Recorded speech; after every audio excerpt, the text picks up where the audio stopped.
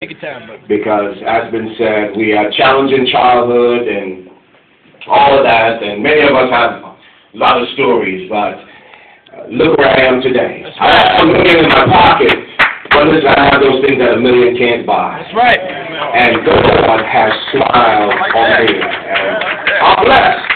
I have favor with God, and it's just, I didn't, other people deserve it but more than me, but God has blessed me, and I'm thankful to God for what He has done in my life, and all of you helped make my life full.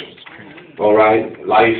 In my last time I was talking about loneliness is not good. God knows that it wasn't good for man to be alone, but having friends, family like yourselves, life is beautiful. Really, thank God for each and every one of you. Thank God for my wife. We're sticking through there with each other. I love you, hon. Praise God. Thank God for my children. The three of them. Yeah, man. I thank God for my family. Amen. And my son, my grandson, Terrell.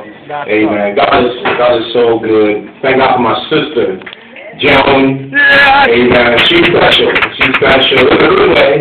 Amen. Amen. She really is one of the nucleus in our family.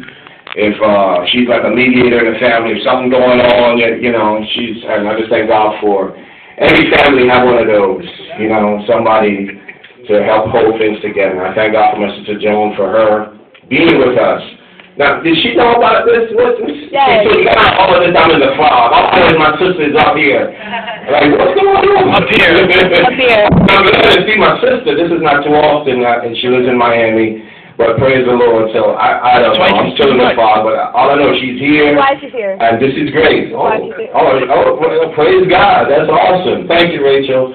Thank you, Joan, for being here. Amen. Thank each and every one of you. Thank my cousins, Michael, bless you, and Terry, amen, and it's every one of you. Like, we're not going to name names. I'm not going to name names. Pastor Williams and Ron and Mark. Oh, no, listen, Mark. You know, Mark is, stand up, Mark. We go back. Mark, now, he's the real old man. 2 weeks ago, at his point, 50. So I don't know what he is.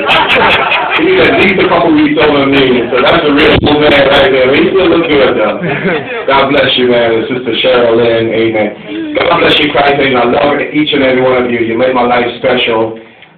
Praise the Lord. I'm going to quit while I'm ahead, I hope. Amen. Who gets the mic next? I get it.